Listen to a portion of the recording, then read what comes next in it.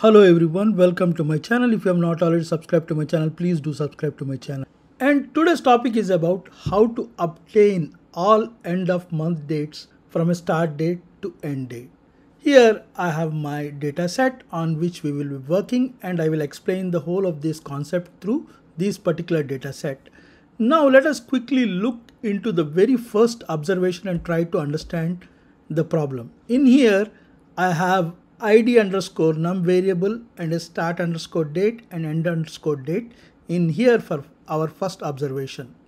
And what I want from this is month and date. That is, I want end of month for this particular month and all other months which fall within this month. So 2021-01-31, which is end of this month, and the next month 2021-02-28, which is for the next month, and as our end date is 2021-03-05, end date, the month end date should end here, and I should have 2021-03-031.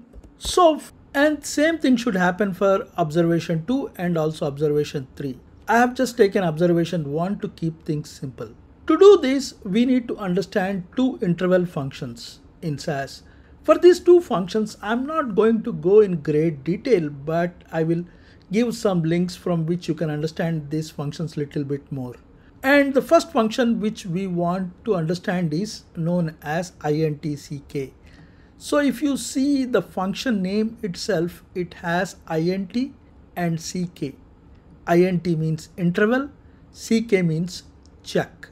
What this interval function does is, whenever you give two dates, it will tell you what is the interval between those two dates. Now let us quickly look into the syntax. In the syntax, we need to first give the intck function and followed by 3 arguments. In general, intck function can have 4 arguments. For our purpose, 3 arguments are more than enough. And in here, the first argument is always interval, and the second and third argument are dates. So what this intck function does is, it takes up these two dates and calculates how many intervals it has, and as we have asked for month, it gives us the result in month. And let's try to understand these two with an example in here. When our start date is 2021-01-16 and end date is 2021-03-05, here we have 2 months, and that is what this will result into when we take this particular observation. Now that we have seen intck function, now let us quickly run our data set. Now let us quickly use the above created data set and use our intck function on it. Once we use our intck function, we are creating a new variable which we are calling val. And in the output data, you can see that it has a value of 2 for the first observation and 3 for next 2 observations, indicating that this is the interval difference between these two dates. Now let us talk about intnx function. intnx function has 2 parts to it to understand it better. Int means interval, nx means next. What this function really does is, it takes a particular date and then it computes to the new date as per the interval provided. Now let us try to understand this by one of the observation which we have used previously. In here I have 2021-01-16. This is my start date. And to understand this again, we also need to quickly look into the syntax of intnx function. intnx function has 4 arguments. The first argument is month, second argument is date, and third argument is the amount which we want to change. And the fourth argument is, after incrementing, we want the increment to be the end of that particular increment or beginning of that particular increment or same of that particular increment or any other thing. But for now, we are just interested in to know about end of the increment. In here, we have a start date and we want to increment by 1 month, and then we want it to go to the end of the month. So when we provide this particular value 2021-01-16 as our start date, and we want to increment by month, and that too by 1 month, and also we want it to go to the end of the month, what this does is it increments Jan 16 2021 to 28 Feb 2021, because we are not only incrementing by month but we are also pushing it to end of the month. Here E simply means end. Now whatever we have discussed in the intnx function, now let us use the same in the code with the dataset which we have created before. In here we have already discussed about intck function. Here we are having intnx function with what I have discussed here, but the value we are capturing in a variable which is known as month and underscore date. And then I'm also using format on this particular variable month and underscore date, and then I'm saying it as yymmdd10 dot. And now let us quickly run this and see our results. In the result, what you can see is as we have incremented by 1 month, the Jan value has gone into Feb, and also we are going into end of the month. Same in the case of second observation, wherein the value of the month is 7 and here it is going into 8 and it is going to end of the month, and the value of month is 4 in here, and then the value is going to go in 5. So now we have understand the two important functions of intck and intnx. Now by using these two functions, let us see how we can solve our problem. Now let us again take the first observation and try to understand how we can solve this problem by using these two functions. Now in the first observation we have start date of 2021-01-16 and end date of 2021-03-05, and we want this particular values, that is 2021-01-31, 2021-02-28 and 2021-03-31. So this we can do simply by incrementing and doing intnx function. As we have 2021-01-16, the end of the month if we have to take, what we can simply do is we can increment by 0 months in intnx function, and we can give E as our fourth argument, and this will take to 2021-01-31.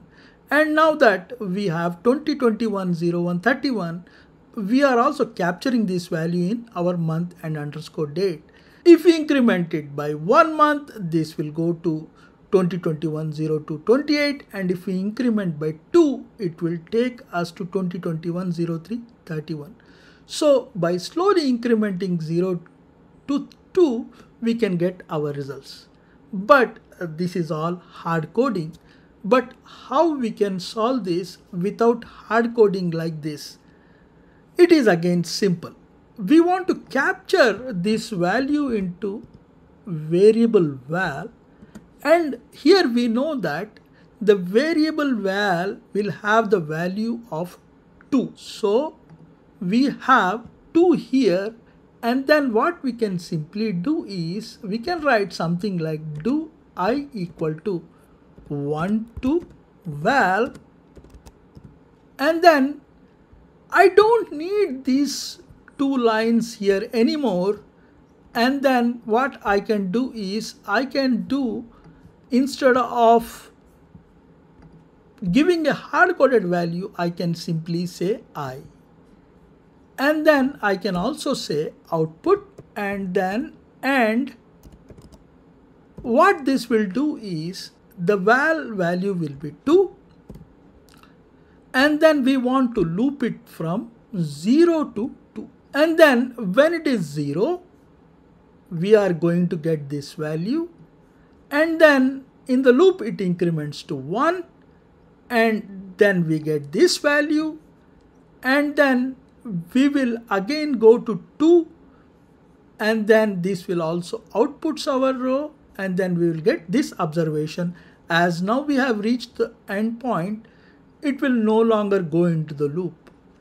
By simply using this do loop, by picking up this intck value, we can get our result. I have discussed only for one observation, but this happens for second observation, wherein initially the capturing of our intck value happens, and then the value we have for next observation, the val value, it will loop through and it outputs all those observations.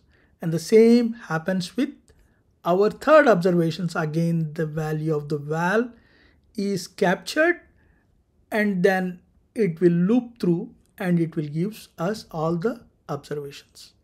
Now let us quickly run all of this code what I have discussed in one complete code and then see our result.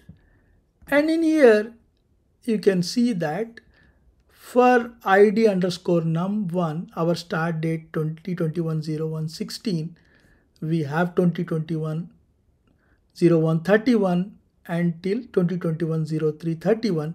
We have all the 3 observations which I have shown you. And the same is the case with id num2, and same is the case with id num3, where you have a starting point and it loops through the ending point to give all the values we have expected. So once we have this, there is no significance of start date, end date, and val and I value here, and I would like to drop those by quickly writing keep equal to id underscore num and also month underscore date, because that is what we are really interested in. Now once we run this code, you can see that we have the results as expected.